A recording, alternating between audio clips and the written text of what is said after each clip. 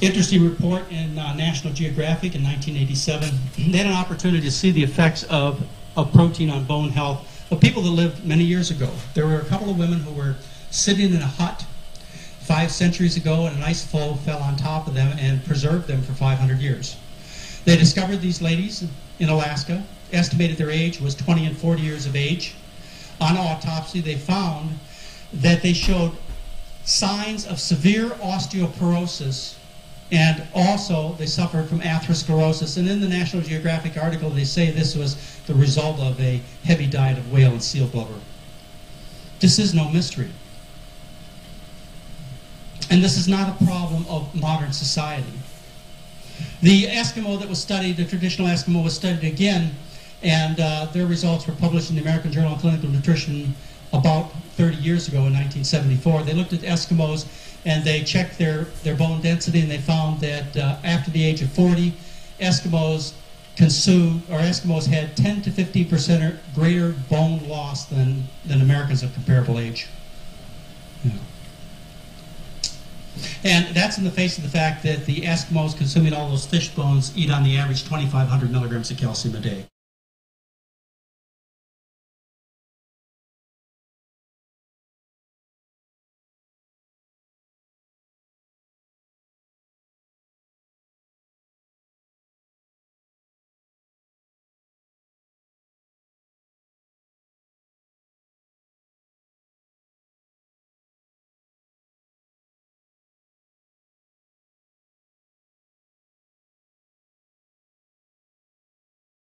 This is Star Apple.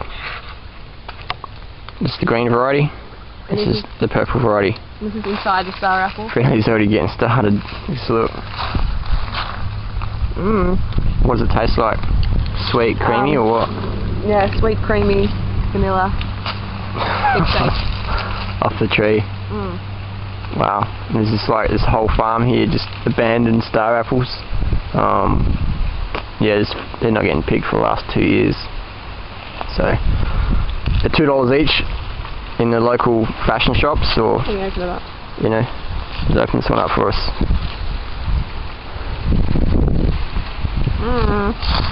Yummy. It's like strawberry jam. Yeah, give me some of that. Alright, gang.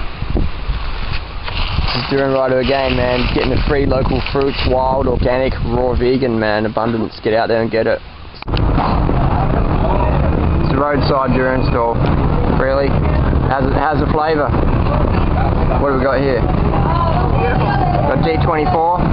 Deep caramel flavour. Deep caramel. I might have myself a bit. Durian is one of my favourite foods. And try and get a chunk. Okay, here we go. Look at that. Big piece of durian. That's fresh. Wow, that's creamy. Delicious. Oh my god.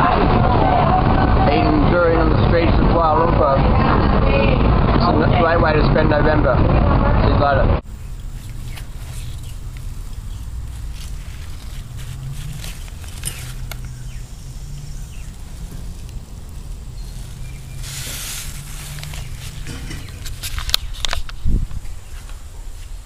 I meant to eat animals. I'd rather eat bananas and share my bananas with animals. It's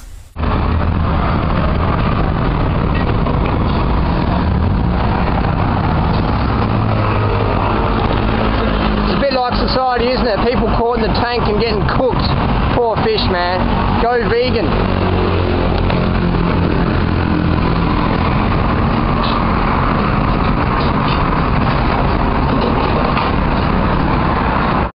So I got back from a 33-kilometre run this morning. Epic. Had my water now. Done the last bit of Gatorade. Man, epic. These Camelback bottles, they're BPA free, they say. And a great bottle to have on your bike. And I use that as a bit of a glass during the day. So, yeah, when I went for a run this morning, I had my little hydration pack on. And so it took us 2 hours 57 for 33 kilometres. And we had a few thousand meters of elevation gain there, so it wasn't flat. It was just and up and down roller coaster. Actually, today I ran up the tallest bitumen climb I've ever done in my life. It was good. And normally I'll cycle up these climbs, and today I ran up it, and yeah, it's good. It's a humbling experience. So 33 k's, getting back now and on the water and sugars, hydrate up. So I'm training up for my next marathon in a few weeks. So I'm feeling pretty tuckered out right now, and it's a good feeling. Satisfaction after completion. And next question: what do I do about my family in social settings and my friends? They think I'm crazy because I eat like a rabbit.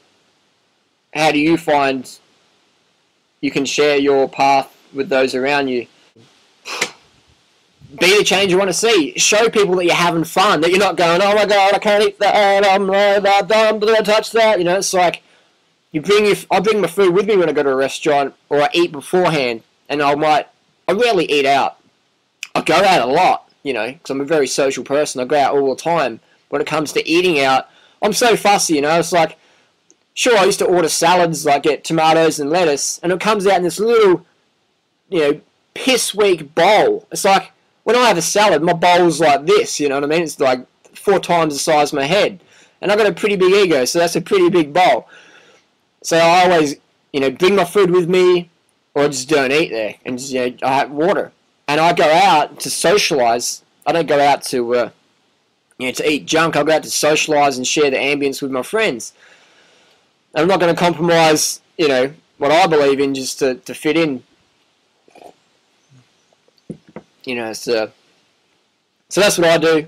I still go out, but I never go hungry. I used to go hungry. I'd go out and I'd be like, oh, I got nothing to eat, and I'd just be like, I couldn't really be in the moment because I was just so hungry. Just kept thinking about food. Body's going, mate, get some food in. You're starving us. So now I never go out hungry. I just, you know, I go out satiated, and I can just boom. I can be social. You know, I can really give and just have a great time. So that's what I do. Christmas, when it comes to Christmas time, I bring my food with me because, again, people aren't going to be able to cater for me. I'm such a fruit bat. I bring my food with me because I hate being hungry. You know, that sucks. I like being just satisfied, so I'm just, you know, carved up, so the next day I'm just laughing again. So I bring my food with me, or I eat before I go out, and maybe sometimes I bring a little bit extra to share with people, because a lot of times people will go, oh, those grapes are amazing. Give me another one. I've never had a mango like that before. Durian, oh my god. That's what that crazy smell is. Let me try that. Holy shit, give me the whole durian. Always being a little bit extra to share. Now I found that's very helpful. And then once people start seeing you having fun, it's not deprivation, restriction, you know, whatever. They can go, hang on, you can actually do this. You can actually be a health nut. You can actually be bananas and still be social and be an athlete and actually do better. Wow, maybe I'll try this. But if you, like, you know, look like all freaked out and oh my god, put those chips away from me because I might just be out of control and I can't go too close to the chips because I don't want to smell the cooked food. You know, it's like, just relax and, you know, you don't have to eat it, man. Eat your own stuff and just try not to freak out. And people around you will just understand that it's an easy thing to do.